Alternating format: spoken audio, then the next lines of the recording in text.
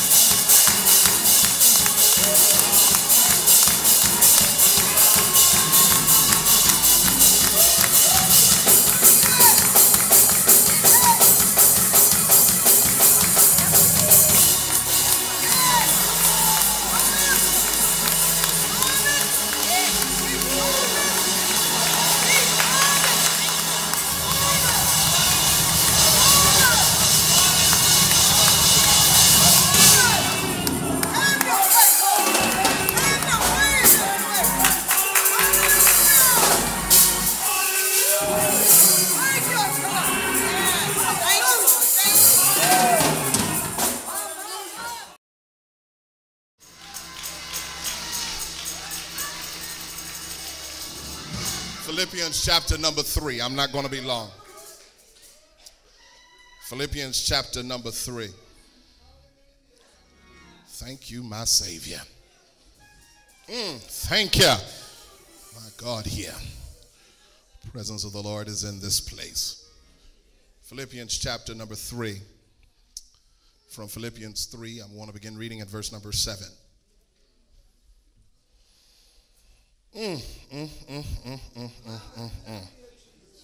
Jesus. Thank you, my Savior. asked for it and you gave it to us. Thank you. Hallelujah. Hallelujah. Hallelujah. Hallelujah.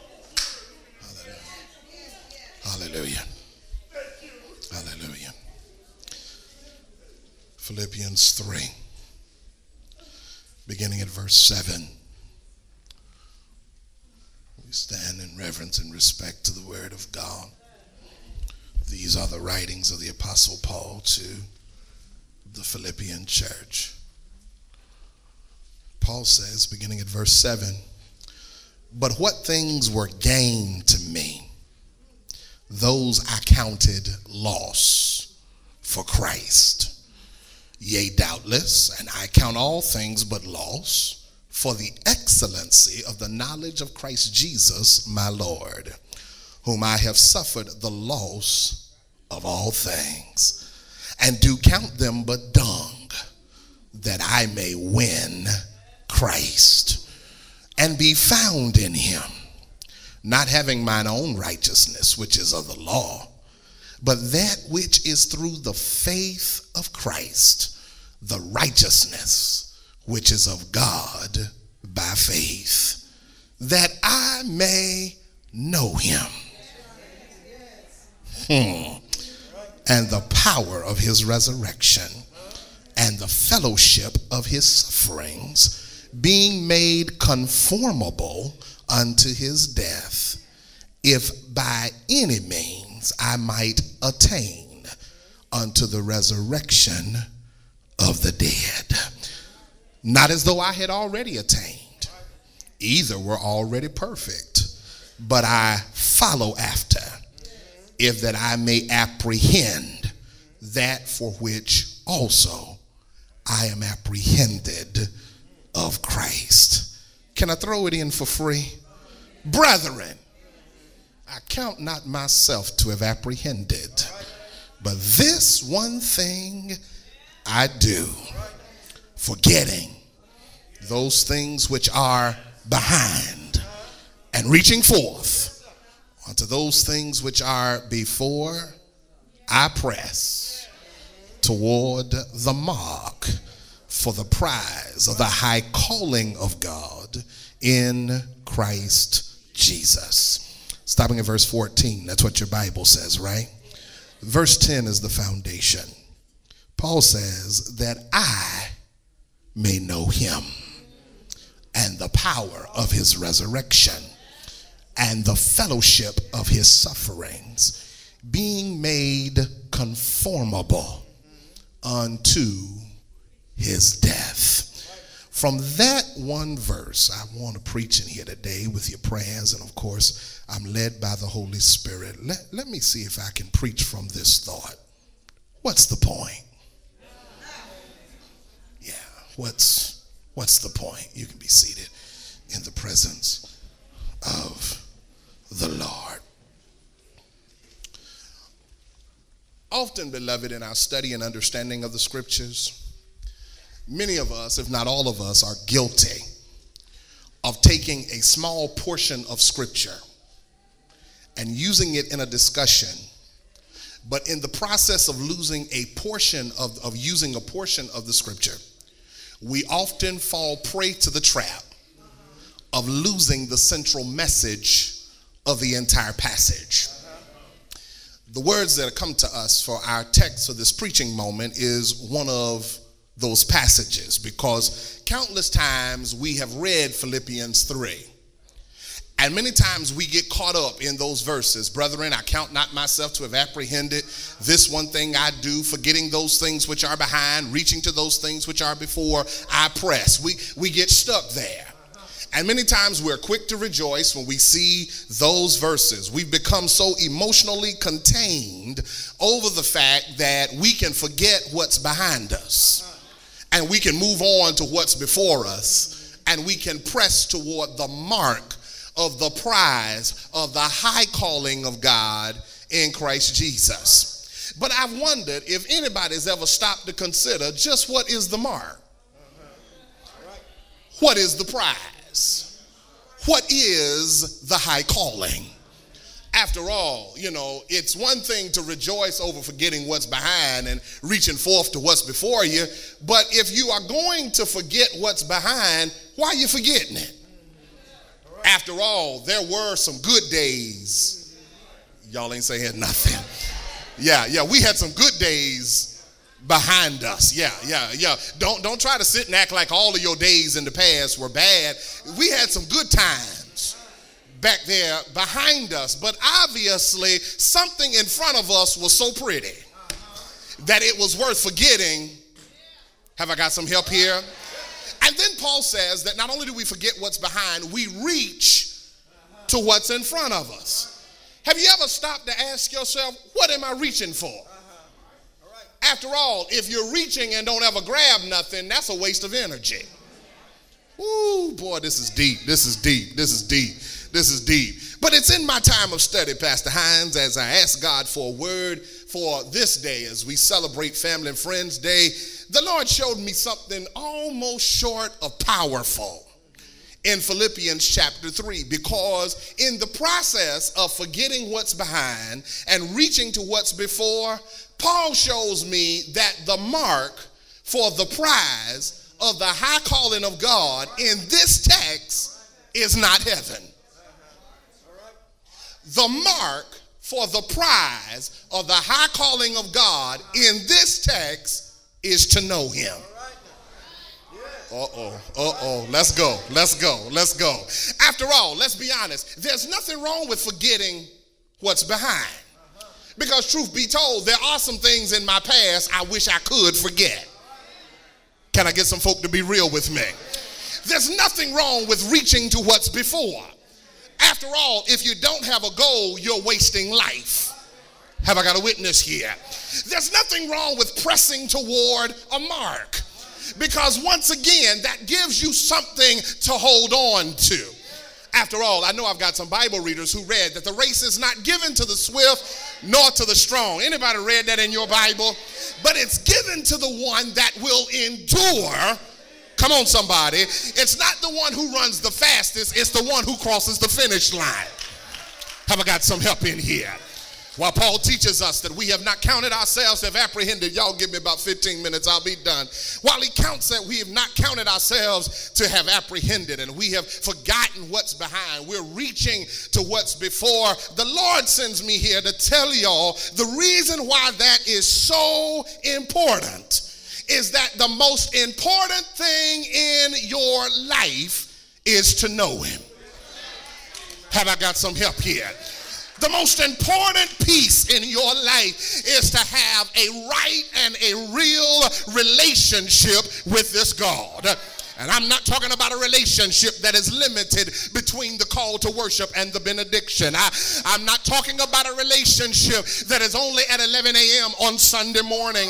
I'm not talking about a relationship that is only come when the music is right and the preacher's preaching my sermon and the choir singing my song. I'm talking about over in the midnight hour when the bills are high and the money is low and you've tried everything that you know to try, and all you can say is, Father, I stretch my hands to thee, no other help I know. Do you know him? Would you please look at somebody and ask them, do you know him? Do you know him? Do you know him? So when I come to this desk, Deacon Dancy, and I ask us here today, St. James, what's the point? In essence, I've come to answer the fact that most of us need to know the reason why we do what we do. After all, why did you get up this morning and come to church? Why did you spend time in prayer and in reading of the word? As hot as it is in here, why are you singing and clapping and swaying and jumping? Why do you strive every day of your life to live a little better tomorrow than you did on yesterday? Here it is. The answer is in the text. Paul said, I do all of that so that I can know him. Now, it's important that I tell y'all right quick, and this is where I'm about to get in trouble, but let me preach it right quick and in a hurry. There is a difference, beloved, between knowing him and knowing of him. And God help me preach right here with all unction and authority. We got a whole lot of folk in church who know of him, But when you really know him, you can stand with assurance in the midst of the storms of life and say within yourself, there is power in the name of Jesus. That's why some of y'all couldn't move, because when you know him, you know he's not only has power to break the chains, but every now and again he'll bust the chains off of you until you go in freed. Would you please look at somebody and ask them, do you know him? Do you know him? Do you know him? Do you know him? Please, do you know him? Because there is a difference. There is a difference. There is a difference. There's a difference between knowing him and knowing of him. See, when you know of him, you know what you know based on situation. You know what you know based on what somebody told you. You base your knowledge based upon what you have heard about him. But when you know an individual, now you spent some time with that individual. You've got a relationship with that individual. You've gotten up and talked to that. Y'all ain't saying nothing. You already know what makes that person happy and what makes that person sad. You already know what it takes to please that person. Why? I know them. Reminds me of a story that was once told about a young man and an old man that was reciting the 23rd Psalm. Telling me the young man stood up and recited the 23rd Psalm, and after he completed the recitation, everybody stood up. It was a standing ovation in the house. And when the old man came to the stage and began to recite that same psalm, the story says that when the old man finished, there was not a dry eye in the house. Somebody looked and said, well, what was the difference? It was the same psalm. Somebody said, here is the difference. The young man knew the psalm, but the old man knew the shepherd. Y'all ain't talking to me in here. When you know the shepherd, you don't have to wait for anybody to pump you. You don't have to wait for nobody to prime you. You ain't got to wait for nobody to push you. You can say, I know the Lord is my shepherd. I know I shall not. Are y'all ready for this? When the wicked, even my enemy, come upon me to eat up my flesh, because I know him. Anybody in here can holler the fact that you know him. Just say, I know him. I know him. I know him, and I just didn't meet him this morning on my way to church. I met him a long time ago when he saved me. I met him a long time ago when he healed me. I met him a long time ago when he delivered me. And when you hear me say, can't nobody do me like Jesus, I'm not singing it. I'm telling you from experience what the man did for me. Well, y'all, that's the message. Sit down, you're scaring me. That's the message. That's the message. That's the message. That's the message that Paul releases to the church in this text. Beloved, it's not enough to know of him. In this day and time, you need to know that you know that you know that you know that you know that you know him. You know him so good, if somebody tell you something, you know whether it's him or somebody else. Y'all ain't saying nothing. You know him so well that when things start happening in your life, you give God the praise instead of the devil the credit. When you know him, you can look up and say, this is the day that the Lord hath made. I will rejoice and be glad in it. When you know him, you can say from experience, I've been young, but now I'm old. Yet have I not seen the righteous forsaken, nor his seed. Is there anybody who will holler at me right quick? I know him.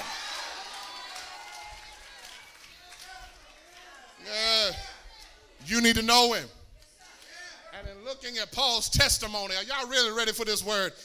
If y'all really look at this, in looking at Paul's testimony in this text, in light of the fact that his desire was to press toward the mark of the high calling of God in Christ Jesus, Paul said, I need to make sure that I know him. And there's just a few things I want to point out to you that I saw in this text that I think is important. Well, beloved, I pray that you've been blessed. I pray you've been inspired. And above all, I pray you've been empowered by the word that you've heard in today's broadcast. I'd like to take this moment now to extend a personal invitation to you to come and worship with us right here at the St. James Missionary Baptist Church. St. James Church is located 527 East Thomas Street, just off of Raleigh Boulevard in the city of Rocky Mount, North Carolina. Each Sunday morning, we have Sunday school at 9:45. Our morning worship service begins promptly at 11 o'clock a.m. Join us on Tuesday nights for our Tuesday night teaching. It begins at 6:30 p.m. And then Thursday mornings for our midday Bible study. That begins promptly at 11:30 a.m. If today's broadcast has been a blessing to you, I'd like for you to know that it is available on CD as well as DVD. All you'll have to do is contact our church administrative office at 252-442-2318 and be sure to request the service number that you see listed on the screen. Someone in our administrative office will be glad to assist you and will provide you with the information you need to obtain your own personal copy of today's broadcast. As always, I say thank you for taking the time to tune in to the Great Awakenings broadcast on Saturday mornings. And until next Saturday, may the blessings of the Lord be with you now and always. God bless.